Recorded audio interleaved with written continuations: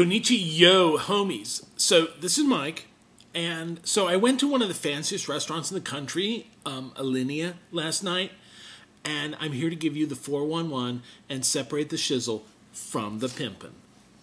So this place, Alinea, it's like I had to wear a coat and a tie and socks, but I'm down with that. And it's run by this guy named Grant Achatz, who I'd heard a lot of things about him, like that he's kind of a dick. In fact, he graduated top in his class in the Being a Dick program at CIA. He worked at French Laundry and Potbellies and places like that.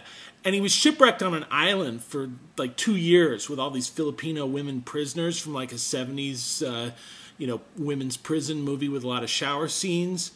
And when they finally rescued them, the food he'd made on the island with just like bamboo chef's knives and mandolins and shit was so good. The island won 2 Michelin stars.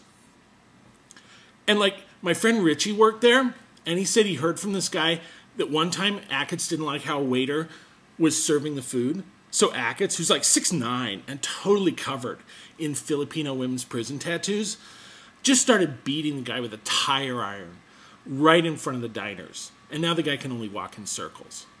So like that's kind of dick. But at the same time, it shows like how committed to quality Achatz is. You know, yo, GM and Chrysler, listen up, and you wouldn't be in this shit.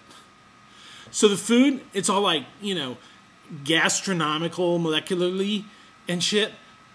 And so like one course was just like an eye with chocolate dandruff on it. And one dish, it was this entirely new non-carbon-based life form that Achatz had created. I think he called it like a sea antelope or something. And, you had to eat it before it got big enough to fight back. Now, was it delicious? Actually, it didn't have flavor. None of it did. I hear this is like Achatz's thing. He thinks flavor is for pussies. In fact, that's painted on the wall at Alinea. Like Hot Doug's thing about encased meats, Flavor is for pussies, and if you ask for it, I will fucking crush you. So I have to say, this was like a totally new experience for me, eating food with no flavor while a guy with a baseball bat stands over you. And I mean, it's just, that it's so cutting edge. So that's my trip to Alinea, because I am cutting edge. I am top shelf. Only the best is good enough for me. When I go to McDonald's, I get Shamrock Shakes 365 days a year.